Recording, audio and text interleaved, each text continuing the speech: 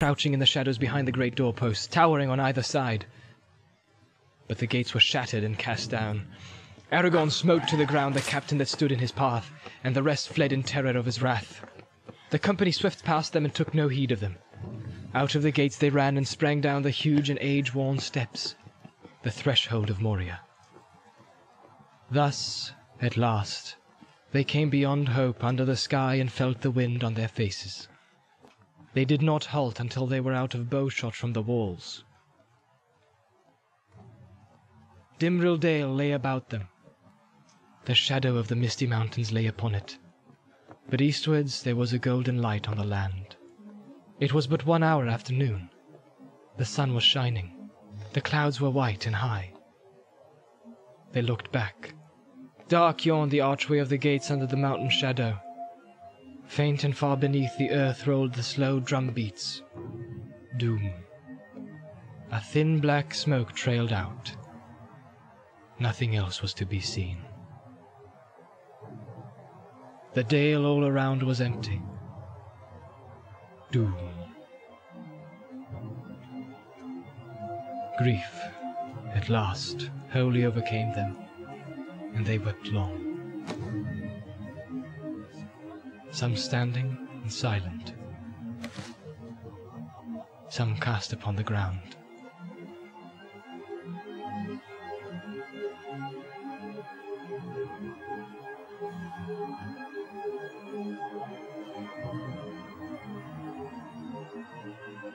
The drum beats faded.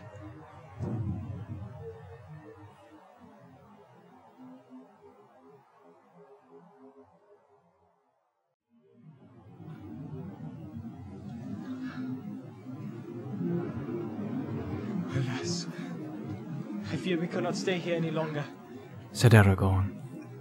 He looked towards the mountains and held up his sword. Farewell, Gandalf, he cried. Did I not say to you, if you pass the doors of Moria, beware? Alas, that I spoke true. What hope have we without you? He turned to the company. We must do without hope, he said. At least we may yet be avenged. Let us gird ourselves and weep no more. Come. We have a long road and much to do. They rose and looked about them. Northward the dale ran up into a glen of shadows, between 2 great arms of the mountains, above which 3 white peaks were shining. Celebdil, Fanuidhol, Caradhras, the mountains of Moria. At the head of the glen, a torrent flowed like a white lace over an endless ladder of short falls, and a mist of foam hung in the air about the mountain's feet. Yonder is the Dimril Stair, said Aragorn, pointing to the falls. Down the deep cloven way that climbs beside the torrent we should have come. If fortune had been kinder. O Caradhras, less cruel, said Gimli. There he stands, smiling in the sun. He shook his fist at the furthest of the snow-capped peaks and turned away. To the east, the outflung arm of the mountains marched to a sudden end, and far lands could be descried beyond them, wide and vague. To the south, the misty mountains receded endlessly as far as sight could reach. Less than a mile away, and a little below them, for they still stood high up on the west side of the dale, there lay a mere. It was long and oval, shaped like a great spearhead thrust deep into the northern glen, but its southern end was beyond the shadows under the sunlit sky. Yet its waters were dark, a deep blue like clear evening sky seen from a lamplit room. Its face was still and unruffled. About it lay a smooth sward, shelving down on all sides to its bare, unbroken rim.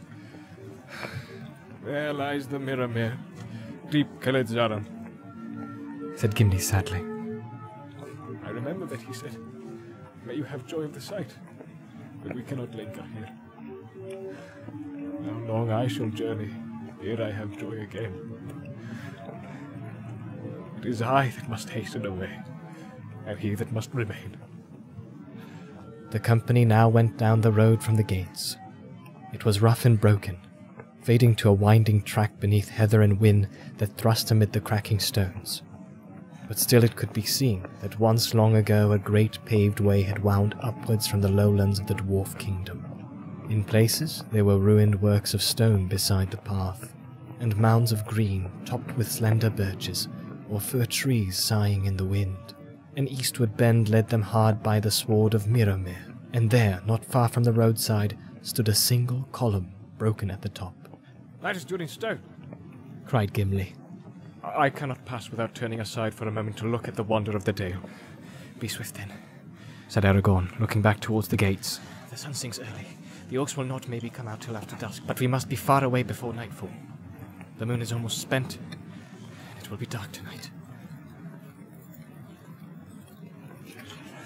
Cried the dwarf, springing from the road. I would not have you kill Zaram. He ran down the long green slope. Frodo followed slowly, drawn by the still blue water in spite of hurt and weariness. Sam came up behind. Beside the standing stone, Gimli halted and looked up. It was cracked and weather-worn, and the faint runes upon its side could not be read. This pillar marks the spot where Durin's first looked into the Mirror, said the dwarf. Let us look ourselves once ere we go. They stooped over the dark water. At first, they could see nothing. Then slowly, they saw the forms of the encircling mountains mirrored in a profound blue, and the peaks were like plumes of white flame above them. Beyond, there was a pace of sky. There, like jewels sunk in the deep, shone glinting stars, though sunlight was in the sky above. Of their own stooping forms, no shadow could be seen. Oh, Zaram fair and wonderful, said Gimli. There lies the crown of Durin till he wakes. Farewell. He bowed and turned away, and hastened back up the green sward to the road again. What did you see? Said Pippin to Sam, but Sam was too deep in thought to answer. The road now turned south and went quickly downwards, running out from between the arms of the dale. Some way below the mere they came on a deep well of water, clear as crystal, from which a freshet fell over a stone lip and ran glistening and gurgling down a steep rocky channel. Here is the spring from which the silver load rises, said Gimli. Do not drink from it. It is icy cold. Soon it becomes a swift river, and it gathers water from many other mountain streams, said Aragorn. Our road leads beside it for many miles, where I shall take you by the road that Gandalf chose. First, I hope to come to the woods where the silver lode flows into the great river. Out yonder. They looked as he pointed, and before them they could see the stream leaping down from the trough of the valley, and then running on and away into the lower lands until it was lost in a golden haze.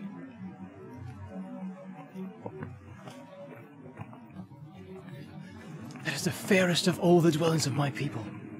There are no trees like the trees of that land, for in the autumn their leaves fall not, but turn to gold. Not till the spring comes and the new green opens do they fall, and then the boughs are laden with yellow flowers, and the floor of the wood is golden, and golden is the roof, and its pillars are of silver. For the bark of the trees is smooth and grey. So still our songs in Mirk say, my heart would be glad if I were beneath the eaves of that wood, and it was springtime. My heart would be glad even in the winter, said Aragorn. But it lies many miles away. Let us... For some time, Frodo and Sam managed to keep up with the others, but Aragorn was leading them at a great pace, and after a while they lagged behind. They had eaten nothing since the early morning. Sam's cut was burning like fire, and his head felt light. In spite of the shining sun, the wind seemed chill after the warm darkness of Moria. He shivered. Frodo felt every step more painful as he gasped for breath. At last Legolas turned, and seeing them now far behind, he spoke to Aragorn. The others halted, and Aragorn ran back, calling to Boromir to come with him. Frodo, he cried, full of concern. So much has happened this day, and we have such need of haste that I have forgotten that you were hurt, and Sam too. And we have done nothing to ease you as we ought, though all the orcs of Moria are after us. Come now! There I will do what I can for you. Come, Boromir. We will carry them. Soon afterwards they came upon another stream that ran down from the west and joined its bubbling water with the hurrying silver lode. Together they plunged over a fall of green-hued stone and foamed down into a dell. About it stood fir trees, short and bent, and its sides were steep and clothed with hart's tongue and shrubs of whortleberry. At the bottom there was a level space through which the stream flowed noisily over shining pebbles. Here they rested. It was now nearly 3 hours after noon, and they had come only a few miles from the gates. Already the sun was westering. While Gimli and the 2 younger hobbits kindled a fire of brush and firwood and drew water, Aragorn tended Sam and Frodo. Sam's wound was not deep, but it looked ugly, and Aragorn's face was grave as he examined it. After a moment, he looked up with relief. Good luck, Sam, he said. Many have received worse than this in payment for the slaying of their first orc. The cut is not poisoned, as the wounds of orc blades too often are. It should heal well when I have tended it. Bathe it when Gimli has heated water. He opened his pouch and drew out some withered leaves. They are dry, and some of their virtue has gone, he said. But here I have still some of the leaves of Athalas that I gathered near Weathertop. Crush one in the water and wash the wound clean, and I will bind it. Now it is your turn, Frodo. I'm all right, said Frodo, reluctant to have his garments touched. All I needed was some food and a little rest. No, said Aragorn. We must have a look and see what the hammer and anvil have done to you. I still marvel that you are alive at all. Gently he stripped off Frodo's old jacket and worn tunic, and gave a gasp of wonder. Then he laughed. The silver corselet shimmered before his eyes like the light upon a rippling sea. Carefully he took it off and held it up, and the gems of it glittered like stars, and the sound of the shaken rings was like a tinkle of rain in a pool. Look! Look, my friends. Here's a pretty hobbit skin to wrap an elven princeling in. If it were known that hobbits had such hides, all the hunters of Middle-earth would be riding to the Shire. Arrows of all the hunters in the world would be in vain, said Gimli, gazing at the mail in wonder. It is a mithril coat. Mithril! I have never seen or heard tell of one so fair. Is this a coat that Gandalf spoke of? Huh, and he undervalued it. But it was well given. I've often wondered what you and Bilbo were doing so close in his little room, said Merry. Huh. Ah, bless the old hobbit. I love him more than ever. I hope we get a chance of telling him about it. There was a dark and blackened bruise on Frodo's right side and breast. Under the mail there was a shirt of soft leather, but at one point the rings had been driven through it into the flesh. Frodo's left side was also scored and bruised where he had been held against the wall.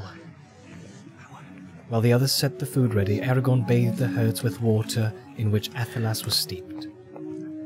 The pungent fragrance filled the dell, and all those who stooped over the streaming water felt refreshed and strengthened. Soon Frodo felt the pain leave him, and his breath grew easy, though he was stiff and sore to the touch for many days. Aragorn bound some soft pads of cloth at his side. The mail is marvellously light, he said. Put it on again if you can bear it. My heart is glad to know that you have such a coat. Do not lay it aside even in sleep unless fortune brings you where you are safe for a while. And that will seldom chance while your quest lasts. When they had eaten, the company got ready to go on. They put out the fire and hid all traces of it. Then, climbing out of the dell, they took to the road again. They had not gone far before the sun sank behind the westward heights, and great shadows crept down the mountainsides. Dusk veiled their feet, and mist rose in the hollows. Away in the east, the evening light lay pale upon the dim lands of distant plain and wood. Sam and Frodo, now feeling eased and greatly refreshed, were able to go at a fair pace, and with only one brief halt, Aragorn led the company on for nearly 3 more hours. It was dark. Deep night had fallen. There were many clear stars, but the fast waning moon would not be seen till late. Gimli and Frodo were at the rear, walking softly and not speaking, listening for any sound upon the road behind. At length Gimli broke the silence. Not a sound but the wind, he said. There are no goblins near, or my ears are made of wood. It is to be hoped that the orcs will be content with driving us from Moria. And maybe that was all their purpose, and they had nothing else to do with us. With the ring. Their orcs will often pursue foes for many leagues into the plain, if they have a fallen captain to avenge. Frodo did not answer. He looked at Sting, and the blade was dull. Yet he had heard something, or thought he had. As soon as the shadows had fallen about them, and the road behind was dim, he had heard again the quick patter of feet. Even now he heard it. He turned swiftly. There were 2 tiny gleams of light behind, or for a moment he thought he saw them, but at once they slipped aside and vanished. What is it? Said the dwarf. Answered Frodo. I thought I heard feet, and I thought I saw a light. Like eyes. I have thought so often since we first entered Moria. Gimli halted and stooped to the ground.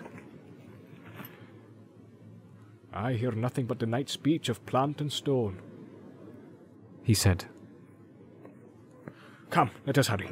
The others are out of sight. The night wind blew chill up the valley to meet them. Before them, a wide grey shadow loomed, like poplars in the breeze. Lothlorien! Cried Legolas. Lothlorien! We have come to the eaves of the Golden Wood. Alas that it is winter. Under the night, the trees stood tall before them, arched over the road and stream that ran suddenly beneath their spreading boughs. In the dim light of the stars, their stems were grey, and their quivering leaves a hint of fallow gold. Lothlorien, Said Aragorn. glad I am to hear again the wind in the trees. We are still little more than 5 leagues from the gate, but we can go no further. Here let us hope that the virtue of the elves will keep us tonight from the peril that comes behind. If elves indeed still dwell here in the darkening world, Said Gimli. It is long since any of my folk journeyed hither, back to the land whence we wandered in ages long ago. Said Legolas. But we hear that Lothlorien is not yet deserted, for there is a secret power here that holds evil from the land. Nevertheless, its folk are seldom seen, and maybe they dwell now deep in the woods and far from the northern border. Indeed, deep in the wood they dwell, Said Aragorn, and sighed as if some memory stirred in him. We must fend for ourselves tonight. We will go forward in a short way until the trees are all about us, and then we will turn aside from the path and seek a place to rest in.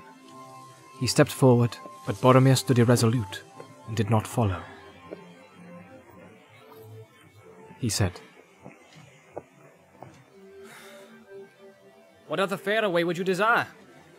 Said Aragorn. A plain road, though it led through a hedge of swords. Said Boromir. Strange paths has this company led, and so far to evil fortune. Against my will we passed under the shades of Moria to our loss, and now we must enter the Golden Wood, you say? But of that perilous land we have heard in Gondor, and it is said that few come out who once go in, and of that few none have escaped unscathed. Say not unscathed, but if you say unchanged, then maybe you will speak the truth. Said Aragorn. But law wanes in Gondor, Boromir, if the city of those who once were wise. They now speak evil of Lothlorien. Believe what you will, there is no other way for us unless you would go back to Moria Gate, or scale the pathless mountains, or swim the great river all alone. Then lead on. Said Boromir. But it is perilous. Perilous indeed. Said Aragorn. Fair and perilous. But only evil need fear it, or those who bring some evil with them. Follow me. They had gone little more than a mile into the forest when they came upon another stream flowing down swiftly from the tree-clad slopes that climbed back westward towards the mountains. They heard it splashing over a fall away among the shadows on their right. Its dark hurrying waters ran across the path before them and joined the Silverlode in a swirl of dim pool among the roots of trees. Snimrodel. Said Legolas. Of this stream the Sylvan elves made many songs long ago, and still we sing them in the north. Remembering the rainbow on its falls, and the golden flowers that floated in its foam. All is dark now, and the bridge of Nimrodel is broken down. I will bathe my feet, for it is said that the water is healing to the weary. He went forward and climbed down the deep cloven bank and stepped into the stream. Follow me! He cried. The water is not deep. Let us wade across. On the further bank we can rest, and the sound of the falling water may bring us sleep and forgetfulness. Grief.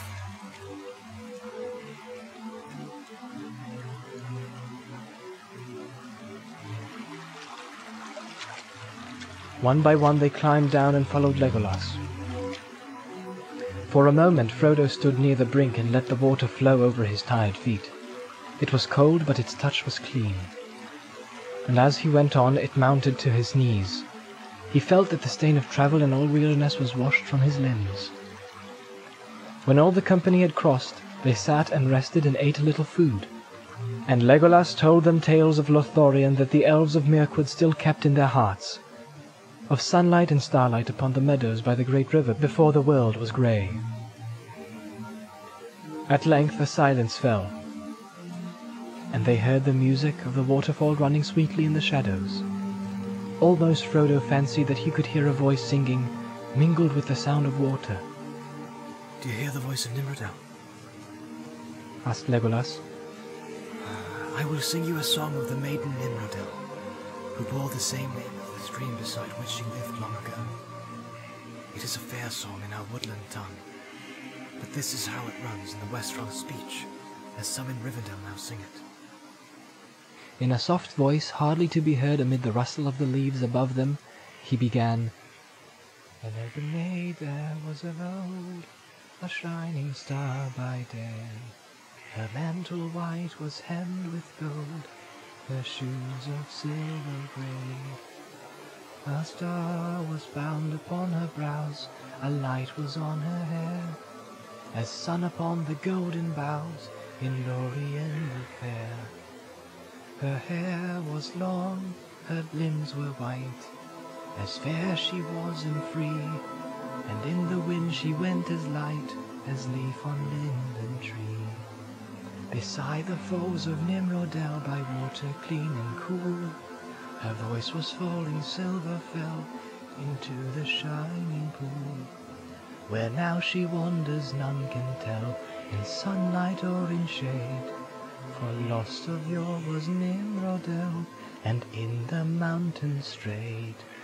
The elven ship in haven grey, beneath the mountain lee, awaited her for many a day, beside the roaring sea. A wind by night in northern lands arose, and loud it cried, and drove the ship from elven strands across the streaming tide. When dawn came dim, the land was lost, the mountains sinking grey, beyond the heaving waves that tossed their plumes of blinding spray. Amroth beheld a fading shore, now low beyond the swell, and cursed the faithless ship that bore him far from Nimrodel. Of old he was an elven king, a lord of tree and glen, when golden there were boughs in spring in fair Lothlorien.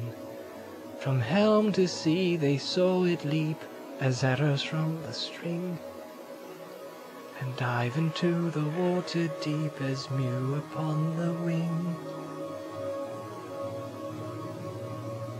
The wind was in his flowing hair, the foam about him shone. Afar they saw him strong and fair, go riding like a swan. But from the west has come no word, and on the hither shore no tidings elven folk have heard of Amroth evermore. The voice of Legolas faltered, and the song ceased. I cannot sing any more, he said. That is but a part, for I have forgotten much. It is long and sad, for it tells how sorrow came upon Lothlorien, Lorien of the Blossom, when the dwarves awakened evil from the mountains. The dwarves did not make the evil, said Gimli. I said not so. Yet evil came, answered Legolas sadly. Then many of the elves of Nimrodel's kindred left their dwellings and departed, and she was lost far in the south, in the passes of the White Mountains. And she came not to the ship where Amroth, her lover, waited for her.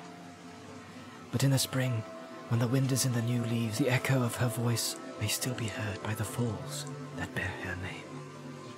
And when the wind is in the south, the voice of Amroth comes up from the sea, for Nimrodel flows into the Silverlode, that elves call Celebrant. and Celebrant into Anduin the Great, and Anduin flows into the Bay of Belfalos, whence the elves of Lorien set sail. But neither Nimrodel nor Amroth ever came back.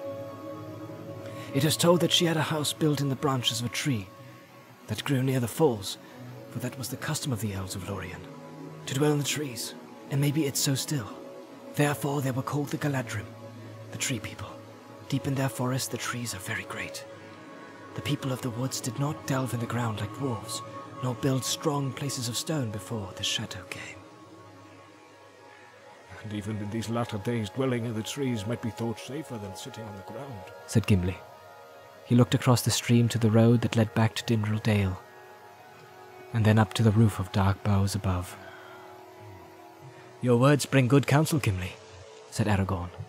We cannot build a house, but tonight we will do as the Galadrim and seek refuge in the treetops if we can. We have sat here beside the road already longer than was wise.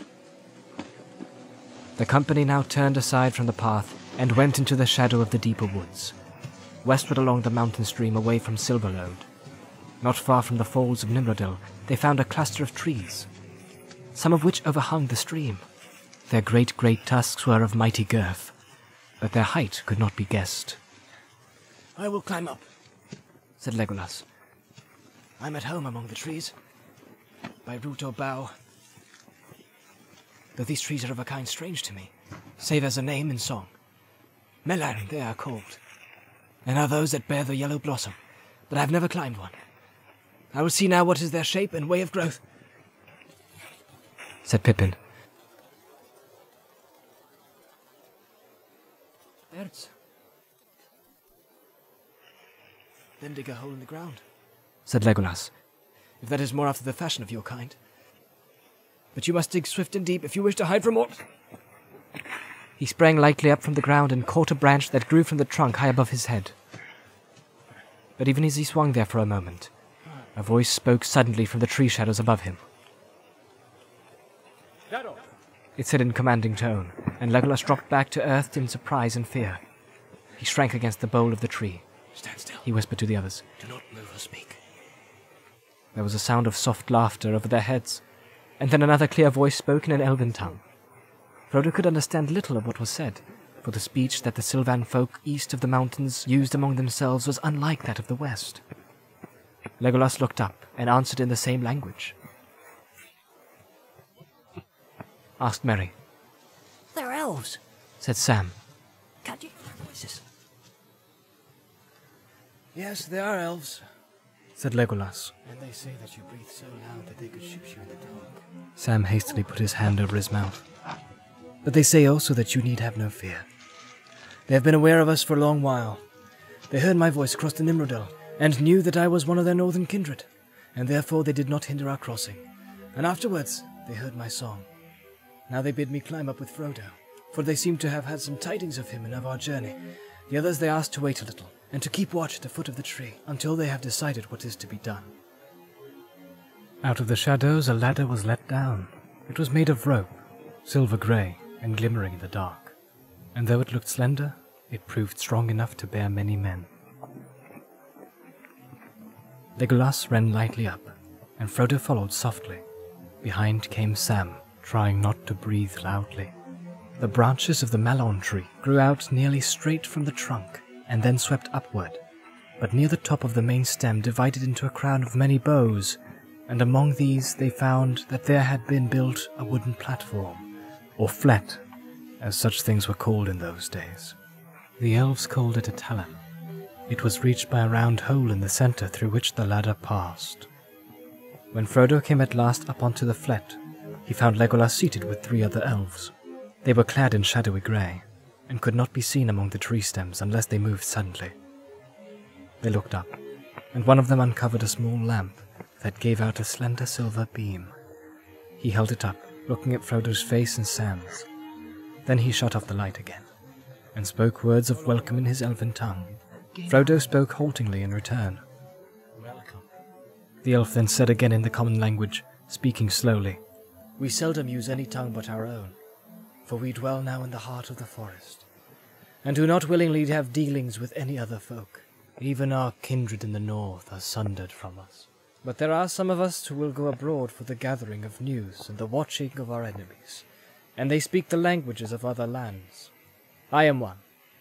Haldir is my name. My brothers, Rumil and Orofin, speak little of your tongue. But we have heard rumors of your coming, for the messengers of Elrond passed by Lorien on their way home up the Dimril stair. We had not heard of hobbits, of halflings for many a long year, and did not know that any yet dwelt in Middle-earth.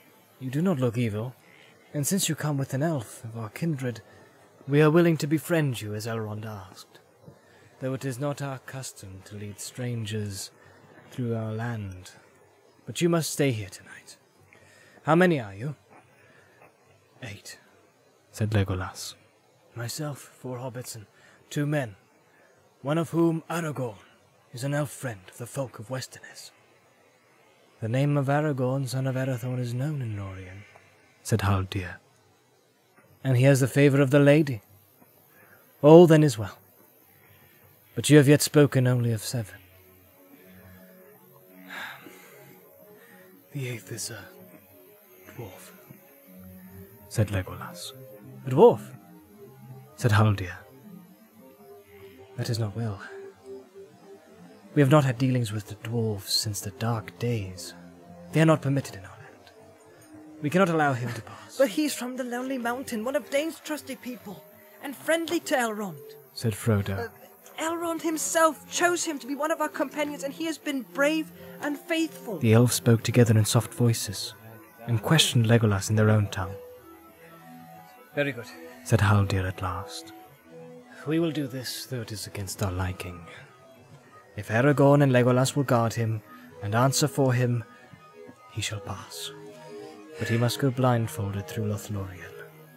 But now we must debate no longer. Your folk must not remain on the ground. We have been keeping watch on the rivers ever since we saw a great troop of orcs going north towards Moria along the skirts of the mountains many days ago. Wolves are howling on the wood's borders. If you have indeed come from Moria, the peril cannot be far behind. Tomorrow early you must go on. The 4 hobbits shall climb up here and stay with us. We do not fear them. There is another Talon in the next tree. There the others must take refuge. You, Legolas, must answer to us for them. Call us if anything is amiss. And have an eye on that dwarf. Legolas at once went down the ladder to take Haldir's message, and soon afterwards Merry and Pippin clambered up on the high flat. They were out of breath and seemed rather scared. There, said Merry, panting. we have locked up your blankets, as well as our own. Strider has hidden up all the rest of your baggage in a steep drift of leaves. You had no need for your burdens, said Haldir. It is cold in the treetops in winter, though the wind tonight is in the south. But we have food and drink to give you that will drive away the night chill. And we have skins and cloaks to spare. The hobbits accepted this second and far better supper very gladly. Then they wrapped themselves warmly, not only in the fur cloaks of the elves, but in their own blankets as well, and tried to go to sleep. But weary as they were, only Sam found that easy to do. Hobbits do not like heights, and do not sleep upstairs, even when they have any stairs. The flat was not at all to their liking as a bedroom. It had no walls, not even a rail.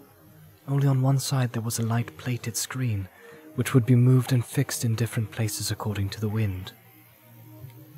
Pippin went on talking for a while. I hope that if I do get to sleep in this bed loft, that I shan't roll off. Once I do get to sleep, said Sam. I shall go on sleeping whether I roll off or no. And the less said, the sooner I'll drop off, if you take my meaning. Frodo lay for some time awake, and looked up at the stars, glinting through the pale roof of quivering leaves. Sam was snoring at his side long before he himself closed his eyes. He could dimly see the grey forms of 2 elves sitting motionless with their arms about their knees, speaking in whispers. The other had gone down to take up his watch on one of the lower branches. At last, lulled by the wind in the boughs above, and the sweet murmur of the falls of Nimrodel below, Frodo fell asleep, with the song of Legolas running in his mind. Late in the night he awoke. The other hobbits were asleep. The elves were gone. The sickle moon was gleaming dimly among the leaves. The wind was still. A little way off, he heard a harsh laugh and the tread of many feet on the ground below. There was a ring of metal. The sounds died slowly away and seemed to go southward, on into the wood. A head appeared suddenly through the hole in the flet. Frodo sat up in alarm and saw that it was a grey-hooded elf. He looked toward the hobbits. What is it? Said Frodo. Yeah, said the elf in a hissing whisper, and cast onto the flet the rope ladder rolled up. Orcs, Said Frodo. what are they doing? But the elf had gone. There were no more sounds. Even the leaves were silent, and the very falls seemed to be hushed. Frodo sat and shivered in his wraps. He was thankful that they had not been caught in the ground, but he felt that the trees offered little protection except concealment. Orcs were as keen as hounds on a scent, it was said, but they could also climb. He drew out Sting. It flashed and glittered like a blue flame, and then slowly faded again and grew dull. In spite of the fading of his sword, the feeling of immediate danger did not leave Frodo. Rather, it grew stronger. He got up and crawled into the opening and peered down. He was almost certain that he could hear stealthy movements at the tree's foot far below. Not elves, for the woodland folk were altogether noiseless in their movements. Then he heard, faintly, a sound like sniffing, and something seemed to be scrabbling on the bark of the tree trunk. He stared down into the dark, holding his breath. Something was now climbing slowly, and its breath came like a soft hissing through the closed teeth. Then coming up close to the stem, Frodo saw two pale eyes. They stopped and gazed upward unwinking. Suddenly they turned away, and a shadowy figure slipped round the trunk of the tree and vanished. Immediately afterwards, Haldir came climbing swiftly up through the branches. There was something in this tree that I have never seen before, he said. It was not an orc. It fled as soon as I touched the tree stem. It seemed to be wary and to have some skill in trees, or I might have thought it was one of you hobbits. I did not shoot, for I dared not arouse any cries. We cannot risk battle. A long company of orcs have passed. They crossed the Nimrodil, cursed their foul feet in its clean water, and they went on down the old road beside the river. They seemed to pick up some scent, and they searched the ground for a while near the place where you halted. The three of us could not challenge 100, so we went ahead and spoke in feigned voices, leading them on into the wood. Orphin has now gone in haste back to our dwellings to warn our people. None of the orcs will ever return out of Lorien, and there will be many elves hidden on the northern border before another night falls. But you must take the road south as soon as it is fully light. Day came pale from the east. As the light grew, it filtered through the yellow leaves of the malorn, and it seemed to the hobbits that the early sun of a cool summer's morning was shining. Pale blue sky peeped among the moving branches. Looking through an opening on the south side of the flet, Frodo saw all the valley of the Silver Lode, lying like a sea of fallow gold tossing gently in the breeze. The morning was still young and cold when the company set out again, guided now by Haldir and his brother Rúmil. Farewell, sweet Nimrodel, cried Legolas. Frodo looked back and caught a gleam of white foam among the grey tree stems. Farewell, he said. It seemed to him that he would never hear again a running water so beautiful, forever blending its innumerable notes in an endless changeful music. They went back to the path that still went on along the west side of the Silver Lode, and for some way they followed it southward. There were the prints of orc feet in the earth, but soon Haldir turned aside into the trees and halted on the bank of the river under their shadows. there is one of my people yonder across the stream, He said. though you may not see him. He gave a call like a low whistle of a bird, and out of a thicket of young trees an elf stepped, clad in grey, but with his hood thrown back. His hair glinted like gold in the morning sun. Haldir skillfully cast over the stream a coil of grey rope, and he caught it and bound the end about a tree near the bank. Celebrant is already a strong stream here, as you see, Said Haldir. and it runs both swift and deep and is very cold. We do not set foot in it so far north unless we must, but these days of watchfulness we do not make bridges. This is how we cross. Follow me. He made his end of the rope fast about another tree, and then ran lightly along it, over the river and back again, as if he were on a road. I can walk this path, Said Legolas. but the others have not this skill. Must they swim? No, Said Haldir. we have 2 more ropes. We will fasten them above the other, one shoulder high and another half high, and holding these, the strangers will be able to cross with care. When this slender bridge had been made, the company passed over, some cautiously and slowly, others more easily. Of the hobbits, Pippin proved the best, for he was sure-footed, and he walked over quickly, holding only with one hand, but he kept his eyes on the bank ahead and did not look down. Sam shuffled along, clutching hard, and looking down into the pale eddying water as if it was a chasm in the mountains. He breathed with relief when he was safely across. Live and learn. As my gaffer used to say, I was thinking of gardening. Not of roosting like a bird, nor trying to walk like a spider. Not even my Uncle Andy ever did a trick like that. When at length all the company was gathered on the east bank of the Silverlode, the elves untied the ropes and coiled 2 of them. Rumil, who had remained on the other side, drew back the last one, slung it on his shoulder, and with a wave of his hand went away, back to Nimrodel, to keep watch. Now, friends, said Haldir, you have entered the ninth of Lorien, or the Gore, as you would say, for it is the land that lies like a spearhead between the arms of Silverlode and Anduin the Great. We allow no strangers to spy out the secrets of the ninth. Few are permitted even to set foot here. As we agreed, I shall here blindfold the eyes of Gimli the dwarf. The others may walk free for a while until we come nearer to our dwellings down in Egladin, in the angle between the waters. This was not at all to the liking of Gimli, The agreement was made without my consent. he said. I will not walk blindfolded like a beggar or a prisoner, and I am no spy. My folk have never had dealings with any of the servants of the enemy. Neither have we done harm to the elves.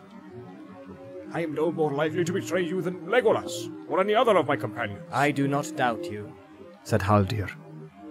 yet this is our law. I am not the master of the law and cannot set it aside. I have done much in letting you set foot over Celebrant. Gimli was obstinate. He planted his feet firmly apart and laid his hand upon the haft of his axe. I will go forward free, He said. or I will go back and seek my own land, where I am known to be true of word, though I perish alone in the wilderness. Said Haldir sternly. Now you have come thus far, you must be brought before the Lord and the Lady. They shall judge you, to hold you or to give you leave as they will. You cannot cross the rivers again, and behind you there are now secret sentinels that you cannot pass. You would be slain before you saw them. Gimli drew his axe from his belt. Haldir and his companions bent their bows. A plague on dwarves and their stiff necks! Said Legolas. Come, Said Aragorn. if I am still to lead this company, you must do as I bid. 'Tis hard upon the dwarf to be thus singled out. We will all be blindfolded, even Legolas. That will be best, though it will make the journey slow and dull. Gimli laughed suddenly. A merry troop of fools we shall look. Will Haldir lead us all on a string like many blind beggars with one dog?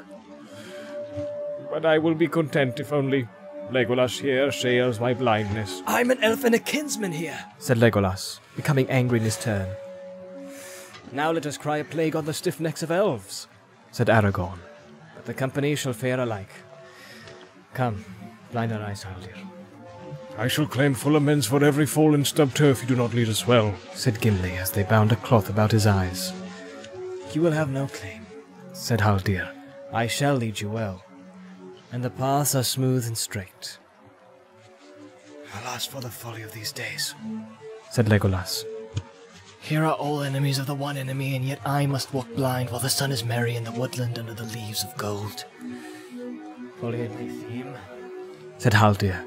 Indeed, in nothing is the power of the Dark Lord more clearly shown than in the estrangement that divides all those who still oppose him.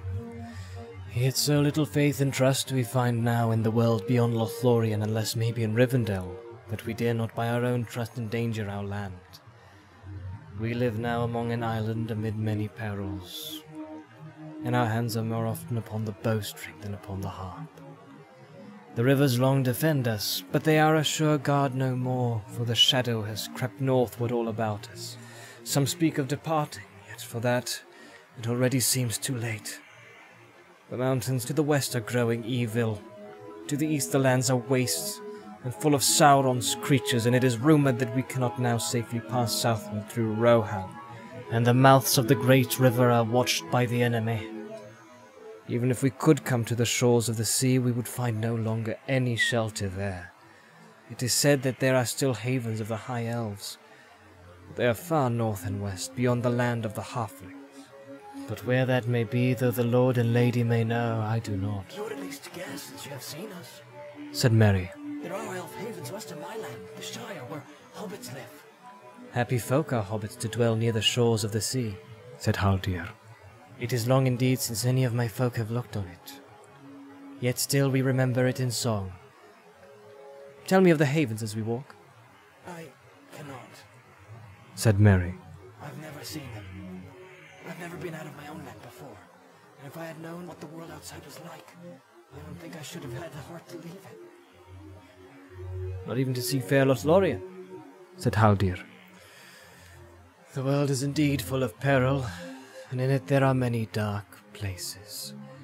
But still there is much that is fair, and though in all lands love is now mingled with grief, it grows perhaps the greater. Some there are among us who sing that the shadow will draw back, and peace shall come again. Yet I do not believe that the world about us will ever again be as it was of old, or the light of the sun as it was aforetime. For the elves I fear it will prove at best of truce, in which they may pass to the sea, unhindered, and leave Middle-earth forever. Alas for Lothlorien that I love. It would be a poor life in a land where no melon grew. But if there are melon trees beyond the great sea, none have reported it.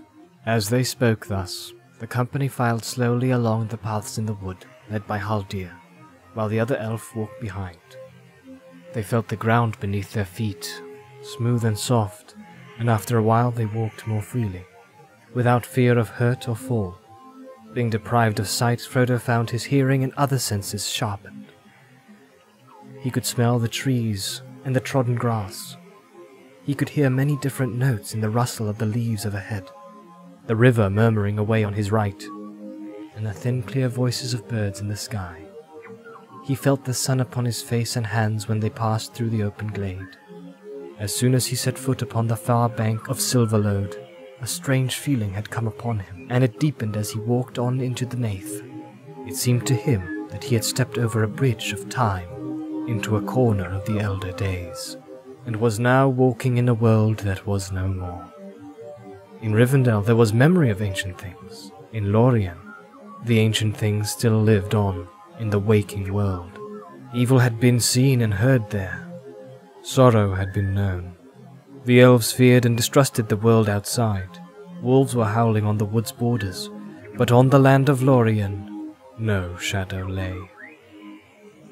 All that day the company marched on, until they felt the cool evening come and heard the early night wind whispering among many leaves.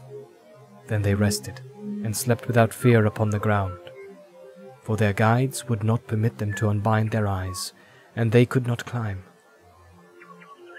In the morning they went on again, walking without haste. At noon they halted, and Frodo was aware that they had passed out under the shining sun. Suddenly he heard the sound of many voices all around him. The marching host of elves had come up silently. They were hastening toward the northern borders to guard against any attack from Moria, and they brought news, some of which Haldir reported. The marauding orcs had been waylaid and almost all destroyed. The remnant had fled westward towards the mountains, and were being pursued.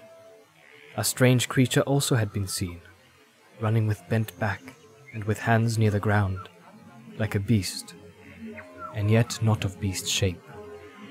It had eluded capture, and they had not shot it, not knowing whether it was good or ill, and it had vanished down the Silverlode southward. Also, said Haldir, they bring me a message from the Lord and Lady of the Galadrim. You are all to walk free, even the dwarf Gimli. It seems that the lady knows who and what is each member of your company. New messages have come from Rivendell, perhaps. He removed the bandages first from Gimli's eyes. Your pardon, he said, bowing low. Look on us now with friendly eyes. Look and be glad, for you are the first dwarf to behold the trees of the ninth of Lorien since Durin's day. When his eyes were in turn uncovered, Frodo looked up and caught his breath. They were standing in an open space, and to the left stood a great mound, covered with a sward of grass and green as springtime in the elder days. Upon it, as a double crown, grew 2 circles of trees. The outer had bark of snowy white, and were leafless, but beautiful in their shapely nakedness. The inner were malon trees, of great height, still arrayed in pale gold. High amid the branches of a towering tree that stood in the center of all there gleamed a white flat. At the feet of the trees, and about the green hillsides, the grass was studded with small golden flowers, shaped like stars. Among them, nodding on slender stalks, were other flowers, white and palest green. They glimmered as a mist amid the rich hue of the grass. Over all, the sky was blue, and the sun of afternoon glowed upon the hill and cast long green shadows beneath the trees. Behold, you are come to Cerin Amroth, said Haldir. For this is the heart of the ancient realm as it was long ago, and here is the mound of Amroth where in happier days his high house was built.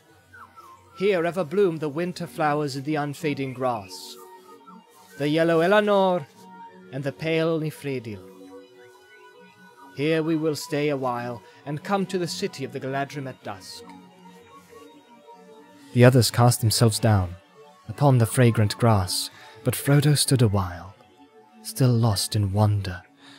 It seemed to him that he had stepped through a high window that looked on a vanished world. A light was upon it for which his language had no name. All that he saw was shapely, but the shapes seemed at once clear-cut, as if they had been first conceived and drawn at the uncovering of his eyes, and ancient as if they had endured forever. He saw no colour, but those he knew, gold and white and blue and green, but they were fresh and poignant, as if he had at that moment first perceived them and made for them names new and wonderful. In winter here no heart could mourn for summer or for spring. No blemish or sickness or deformity could be seen in anything that grew upon the earth. On the land of Lorien there was no strain. He turned and saw that Sam was now standing beside him, looking round with a puzzled expression, and rubbing his eyes as if he was not sure that he was awake.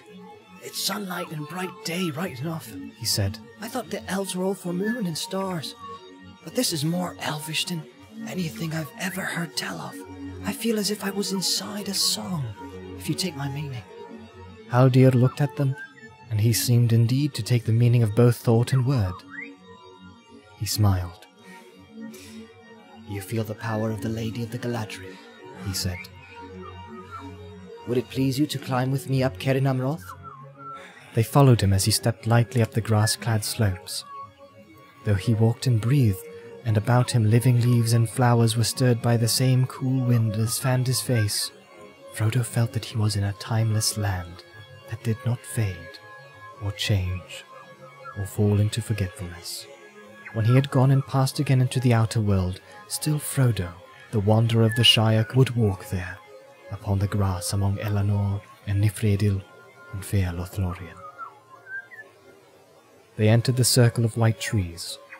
As they did so, the south wind blew upon Cerin Amroth and sighed among the branches. Frodo stood still, hearing far off great seas upon beaches that had long ago been washed away, and sea-birds crying whose race had perished from the earth. Haldir had gone on, and was now climbing to the high flat. As Frodo prepared to follow him, he laid his hand upon the tree beside the ladder. Never before had he been so suddenly and so keenly aware of the feel and texture of a tree's skin, and of the life within it. He felt a delight in wood, and the touch of it, neither as forester nor as a carpenter. It was the delight of the living tree itself. As he stepped out at last upon the lofty platform, Haldir took his hand and turned him towards the south. "Look this way first," he said.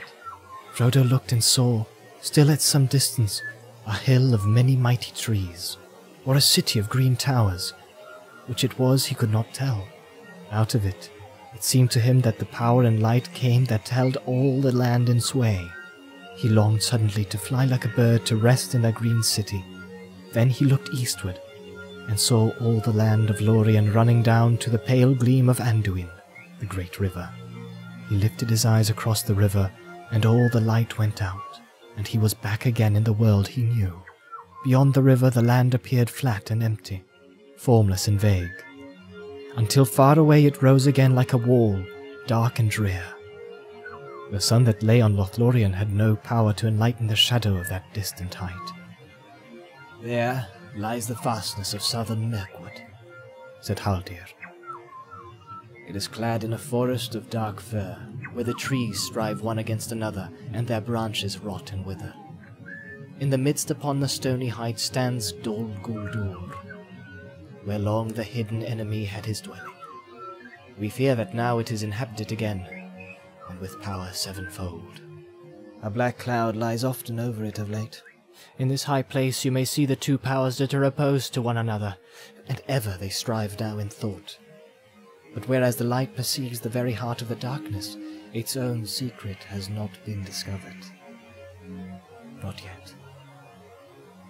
He turned and climbed swiftly down, and they followed him. At the hill's foot Frodo found Aragorn, standing still and silent as a tree, but in his hand was a golden bloom of Elanor, and a light was in his eyes. He was wrapped in some fair memory, and as Frodo looked at him, he knew that he beheld things as they once had been in this same place. For the grim years were removed from the face of Aragorn, and he seemed clothed in white, a young lord tall and fair, and he spoke words in the Elvish tongue to one whom Frodo could not see. "Arwen Vanimelda Namarie," he said, and then he drew a breath, and returning out of his thought, he looked at Frodo and smiled. "Here is the heart of Elvendom on earth," he said, "and here my heart dwells ever, unless there be a light beyond the dark roads that we still must tread, you and I. Come with me." And taking Frodo's hand in his, he left the hill of Cerin Amroth, and came there never again as living man.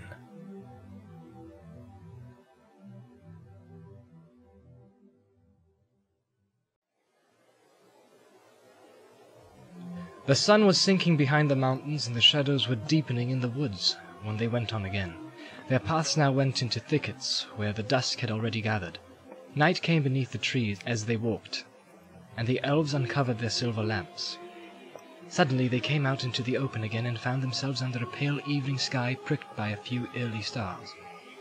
There was a wide treeless space before them, running in a great circle and bending away on either hand. Beyond it was a deep fosse, lost in soft shadow, but the grass upon its brink was green, as if it glowed still in the memory of the sun that had gone. Upon the further side there rose into a great height a green wall encircling a green hill, thronged with malon trees, taller than any they had yet seen in all the land. Their height could not be guessed, but they stood up in the twilight like living towers. In their many tired branches, and amid their ever-growing leaves countless lights were gleaming, green and gold and silver. Haldir turned towards the company. "Welcome to Caras Galathon," he said. "Here is the city of the Galadrim, where dwell the Lord Celeborn, and Galadriel, the Lady of Lorien. But we cannot enter here, for the gates do not look northward. We must go round to the southern side, and the way is not short, for the city is great." There was a road paved with white stone running on the outer brink of the fosse. Along this they went westward, with the city ever climbing up like a green cloud upon their left. And as the night deepened, more lights sprang forth until all the hills seemed afire with stars. They came at last to a white bridge, and crossing found the great gates of the city.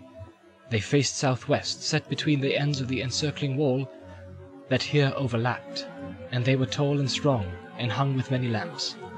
Haldir knocked and spoke, and the gates opened soundlessly, but of guards Frodo could see no sign. The travellers passed within, and the gates shut behind them. They were in a deep lane between the ends of the wall, and passing quickly through it they entered the City of the Trees. No folk could they see, nor hear any feet upon the paths, but there were many voices, about them and in the air above.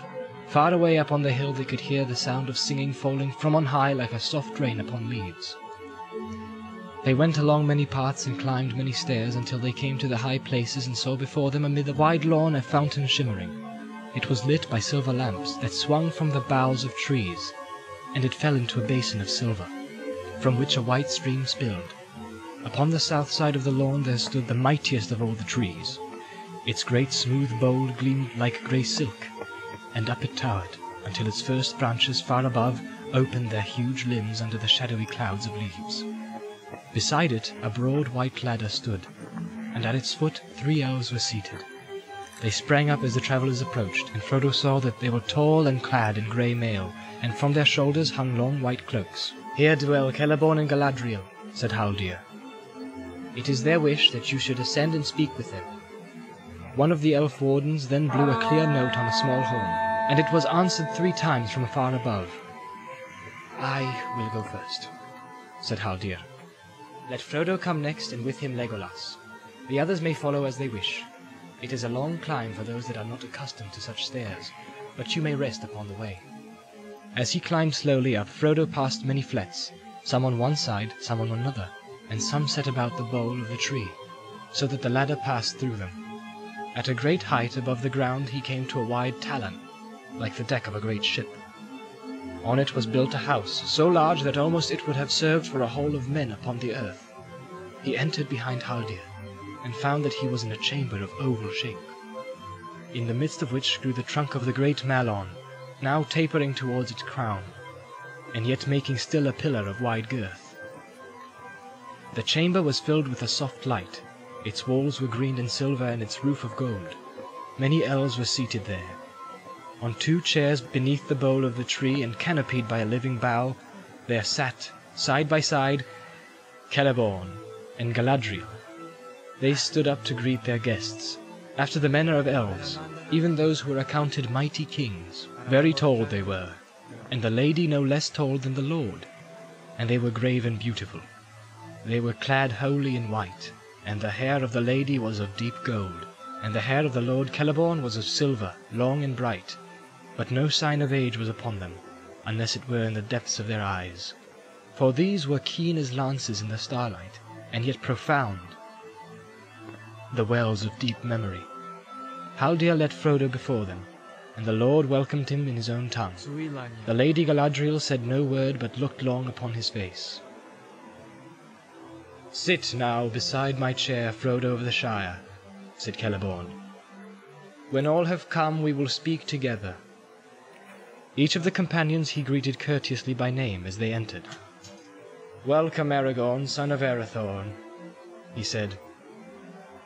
"It is 38 years of the world outside since you came to this land, and those years lie heavy on you, but the end is near, for good or ill.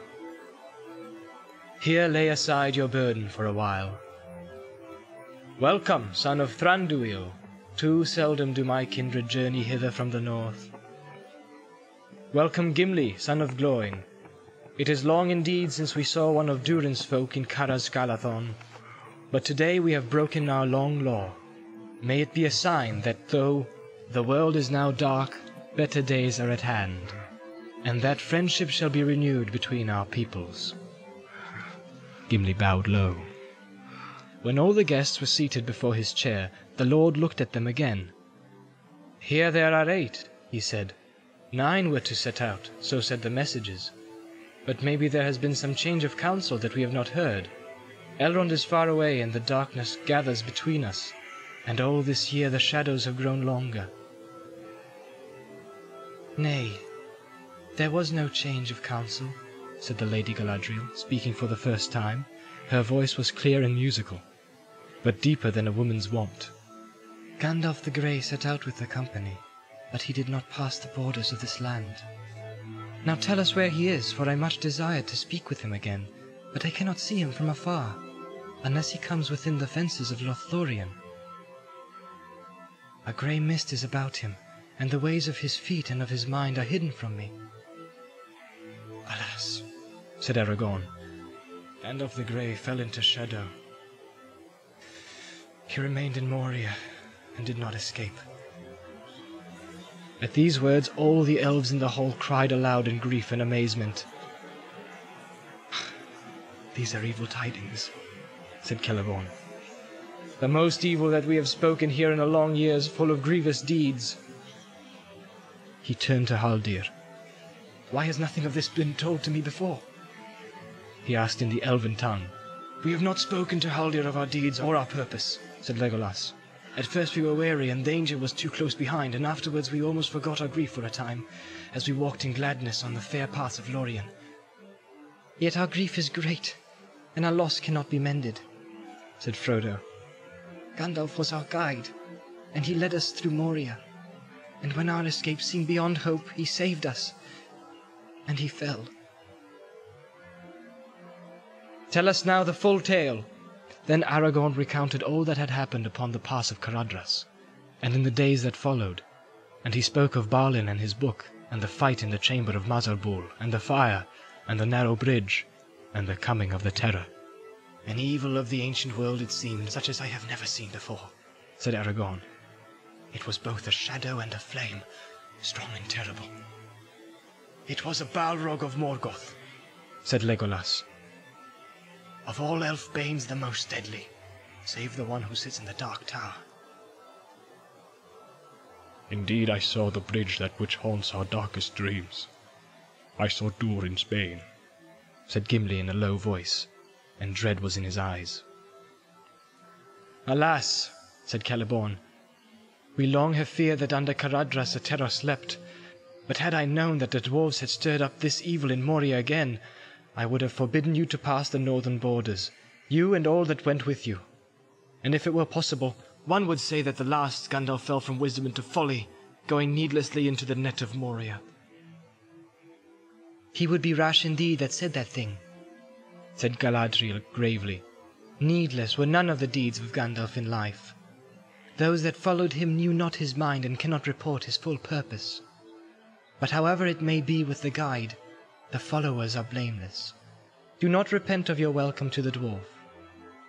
If our folk had been exiled long and far from Lothlorien, who of the Galadrim, even Celeborn the Wise, would pass nigh and would not wish to look upon their ancient home, though it had become an abode of dragons?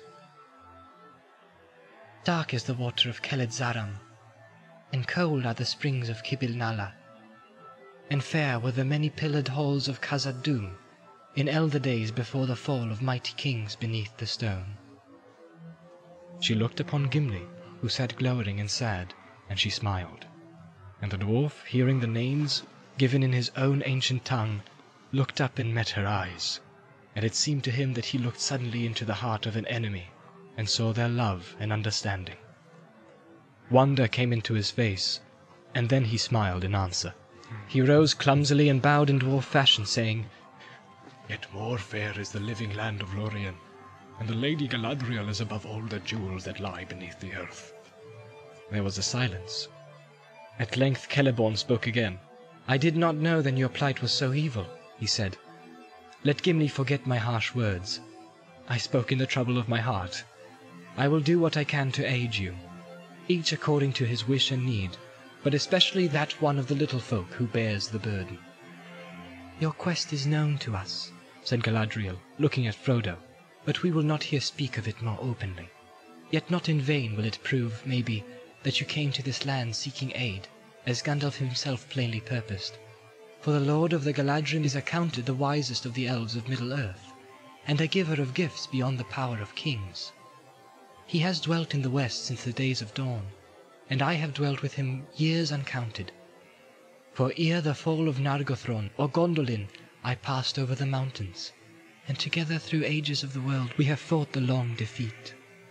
I it was who summoned the White Council, and if my designs had not gone amiss, I would have been governed by Gandalf the Grey, and then mayhap things would have gone otherwise.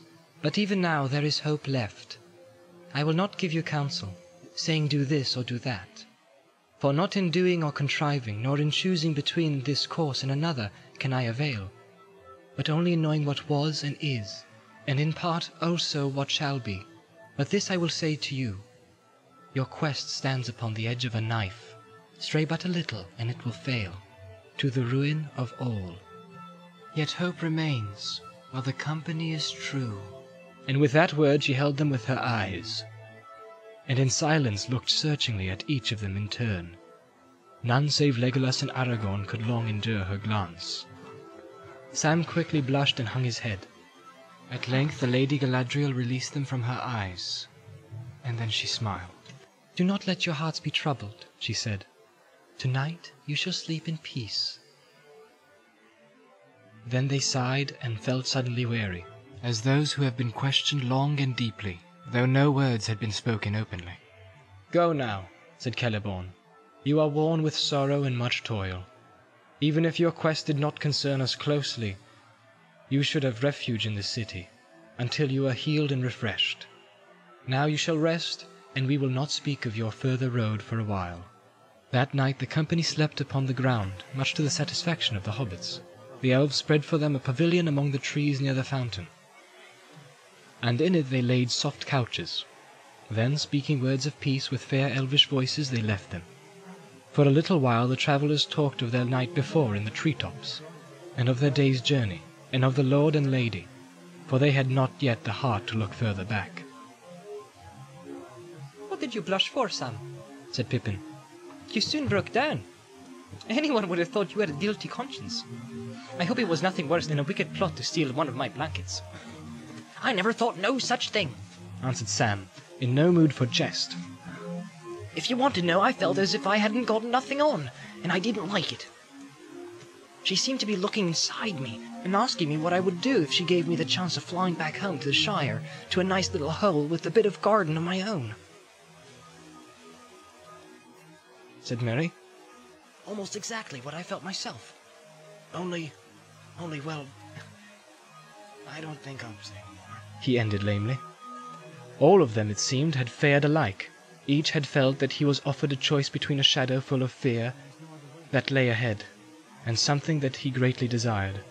Clear before his mind it lay, and to get it he had only to turn aside from the road and leave the quest and the war against Sauron to others. "And it seemed to me, too," said Gimli, "that my choice would remain secret and known only to myself." "To me it seemed exceedingly strange," said Boromir. "Maybe it was only a test and she thought to read our thoughts for her own good purpose, but almost I should have said that she was tempting us and offering what she pretended to have the power to give. It need not be said that I refused to listen. The men of Minas Tirith are true to their word." But what he thought the lady had offered him, Boromir did not tell. As for Frodo, he would not speak, though Boromir pressed him with questions. "She held you long in her gaze, Ringbearer," he said. "Yes," said Frodo, "but whatever came to my mind then I will keep there." "Well, have a care," said Boromir. "I do not feel too sure of this elvish lady and her purposes." "Speak no evil of the Lady Galadriel," said Aragorn sternly. "You know not what you say. There is in her and in this land no evil, unless a man brings it hither himself. Then let him beware. But tonight I shall sleep without fear for the first time since I left Rivendell. And may I sleep deep, and forget for a while my grief. I am weary in body and in the heart." He cast himself down upon his couch and fell at once into a long sleep. The others soon did the same, and no sound or dream disturbed their slumber. When they woke they found that the light of day was broad upon the lawn before the pavilion, and the fountain rose and fell glittering in the sun. They remained some days in Lothlorien, so far as they could tell or remember. All in the while that they dwelt there the sun shone clear, save for a gentle rain that fell at times, and passed away, leaving all things fresh and clean. The air was cool and soft, as if it were early spring, and they felt about them the deep and thoughtful quiet of winter. It seemed to them that they did little but eat and drink and rest and walk among the trees, and it was enough. They had not seen the lord and lady again, and they had little speech with the elven folk, for few of these knew or would use the Westrong tongue. Haldir had bidden them farewell and gone back again to the fences of the north, where great watch was now kept since the tidings of Moria that the company had brought.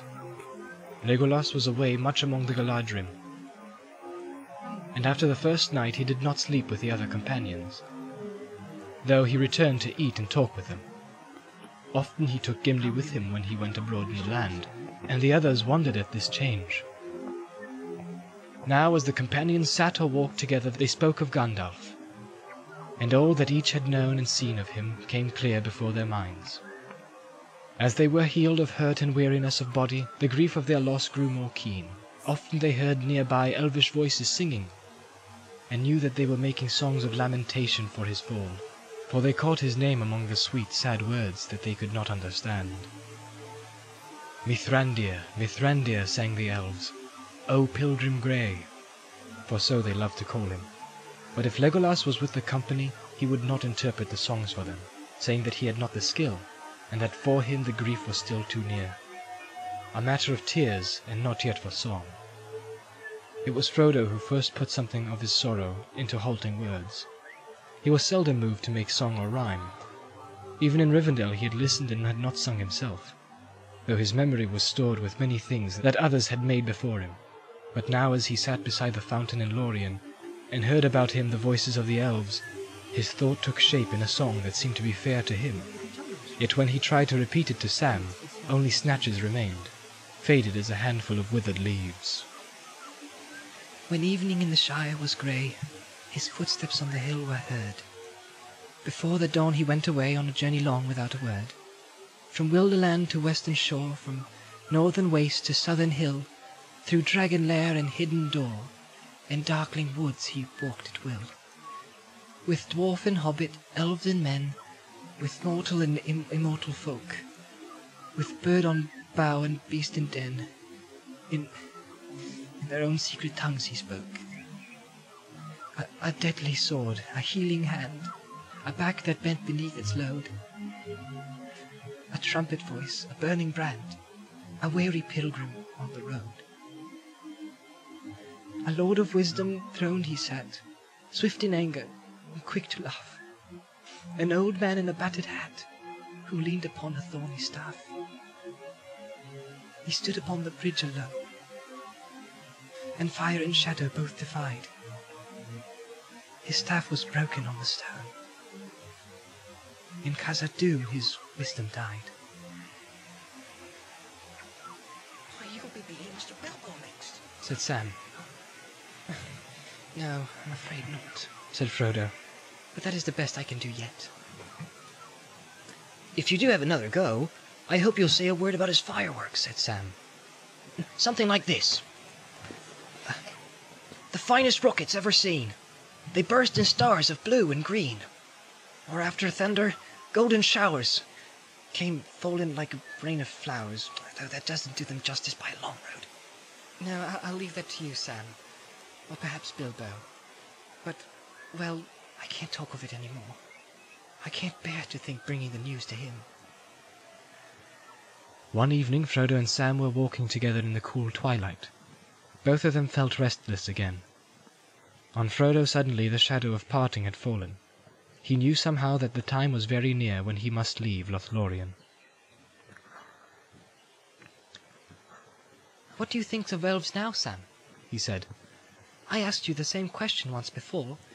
It seems a very long while ago, but you've seen more of them since then. I have indeed, said Sam, and I reckon there's elves and elves.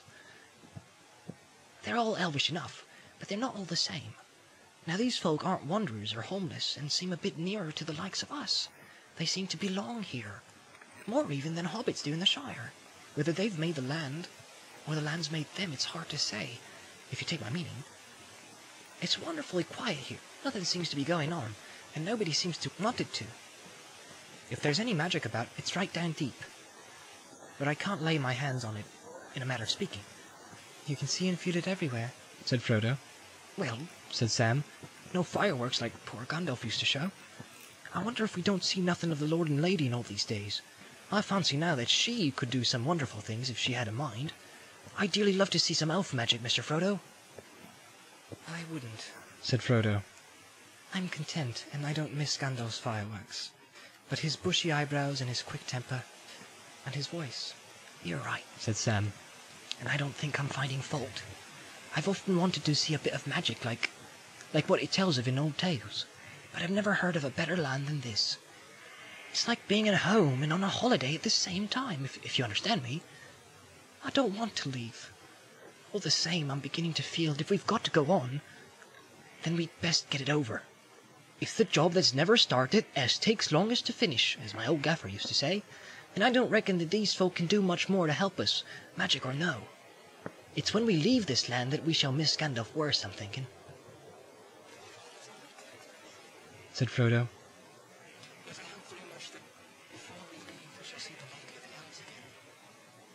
Even as he spoke, they saw, as if she came in answer to their words, the Lady Galadriel approaching. Tall and white and fair she walked beneath the trees.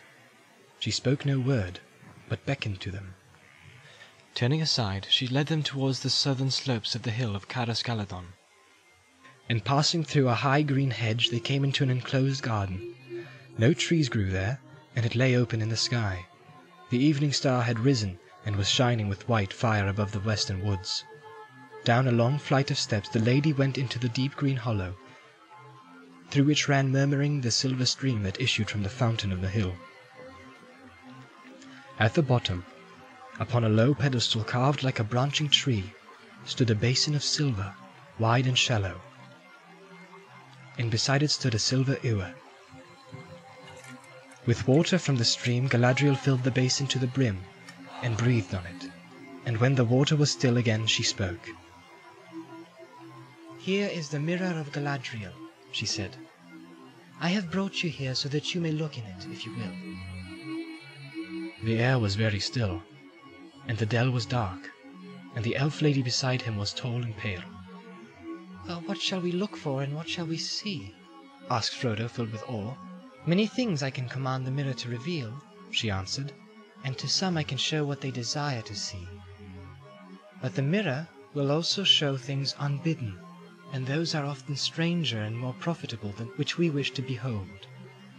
What you will see, if you leave the mirror free to work, I cannot tell, for it shows things that were, and things that are, and things that may yet be. But which it is that he sees even the wisest cannot always tell. Do you wish to look? Frodo did not answer. And you? She said, turning to Sam. For this is what your folk would call magic, I believe, though I do not understand clearly what they mean, and they seem to use the same words of the deceits of the enemy. But this, if you will, is the magic of Galadriel. Did you not say that you wish to see elf magic? Said Sam, trembling a little between fear and curiosity. What's going on at home? He said in an aside to Frodo. It seems a terrible long time that I've been away, but there, like it is not, I'll only see the stars, or something that I won't understand. Like as not, said the lady with a gentle laugh. But come, you shall look and see what you may, but do not touch the water. Sam climbed up on the foot of the pedestal and leaned over the basin. The water looked hard and dark. Stars were reflected in it. There's only stars, as I thought, he said. And then he gave a low gasp, for the stars went out, as if a dark veil had been withdrawn. The mirror grew grey, and then clear. There was sun shining, and the branches of trees were waving and tossing in the wind. But before Sam could make up his mind what it was that he saw, the light faded, and now he thought he saw Frodo with a pale face lying fast asleep under a great dark cliff. Then he seemed to see himself going along a dim passage, and climbing an endless winding stair. It came to him suddenly that he was looking urgently for something, but what it was he did not know. Like a dream, the vision shifted and went back, and he saw the trees again. But this time they were not so close, and he could see what was going on. They were not waving in the wind. They were falling, crashing to the ground. "Oi!" cried Sam in an outraged voice. "There's that Ted Sandyman a cutting down trees as he shouldn't. They didn't ought to be felled. It's an avenue beyond the mill that shades the road to Bywater. I wish I could get at Ted, I'd fell him. But now Sam noticed that the old mill had vanished, and a large red brick building was being put up where it had stood. Lots of folk were busily at work. There was a tall red chimney nearby. Black smoke seemed to cloud the surface of the mirror.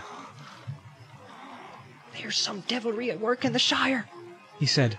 Everyone knew what he was about when he wanted to send Mr. Merry back. Then suddenly Sam gave a cry and sprang away. I can't stay here, he said wildly. I must go home. They've dug a backshot row, and there's the poor gaffer going down the hill with his bits of things on a barrow. I must go home. You cannot go home alone, said the lady. You did not wish to go home without your master before you looked in the mirror, and yet you knew that evil things might well be happening in the Shire. Remember that the mirror shows many things, and not all have yet come to pass. Some never come to be, unless those that behold the visions turn aside from their path to prevent them. The mirror is dangerous as a guide of deeds. Sam sat on the ground and put his head in his hands. I wish I'd never come here, and I don't want to see no more magic, he said, and fell silent. After a moment he spoke again thickly, as if struggling with tears. No, I'll go home by the long road with Mr. Frodo, or not at all, he said. But I hope I do get back someday. If what I've seen turns out true, someone's going to catch it hot. Do you now wish to look, Frodo? Said the Lady Galadriel. You did not wish to see elf magic and were content. Do you advise me to look? Asked Frodo. No, she said. I do not counsel you one way or the other. I am not a counsellor.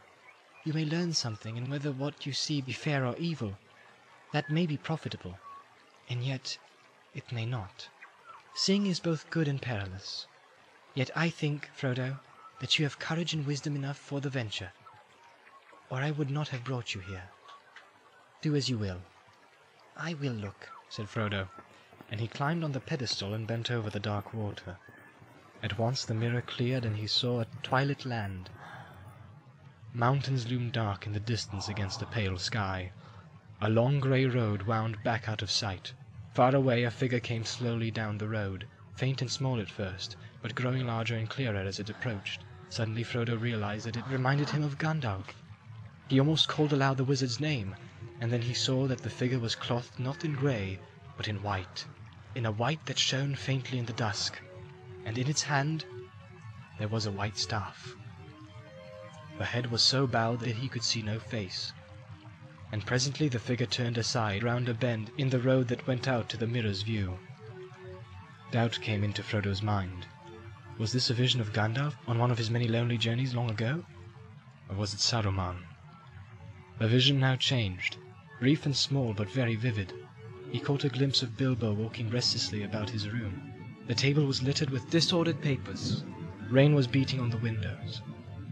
There was a pause, and after it many swift scenes followed that Frodo in some way knew to be parts of a great history in which he had become involved. The mist cleared, and he saw a light which he had never seen before, but knew at once. The sea. Darkness fell. The sea rose and raged in a great storm. Then he saw against the sun, sinking blood-red into a rack of clouds, the black outline of a tall ship with torn sails riding up out of the west. Then a wide river flowing through a populous city. Then a white fortress with 7 towers, and then again a ship with black sails, but now it was morning again. And the water rippled with light, and a banner bearing the emblem of a white tree shone in the sun. A smoke as of fire and battle arose, and again the sun went down in a burning red and faded into a grey mist, and into the mist a small ship passed away, twinkling with lights.